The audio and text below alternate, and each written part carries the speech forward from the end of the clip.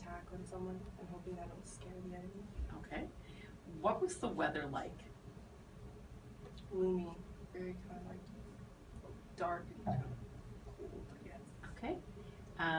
How did the soldiers feel about their leader? They respected him. They didn't really hate him. Anything else? They were hoping that he would kind of take charge and kind of lead them and guide them. Okay. All right. What kind of land were they traveling in?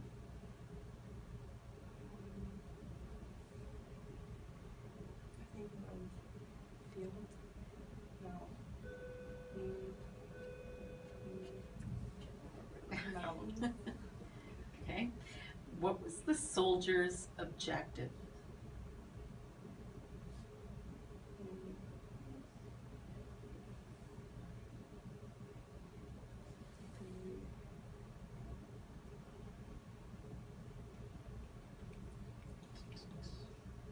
The objective to call, like, and what to do, when to go forward, I think. Okay. What would be used to destroy the storeroom?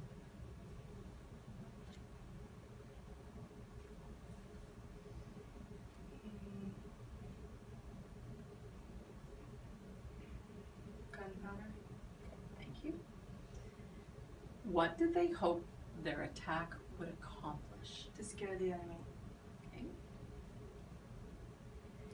And in what country do you think this story took place? Maybe the like Siberia or Syria, maybe somewhere up there, you know. Why do you think that?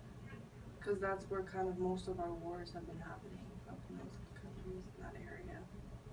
Okay.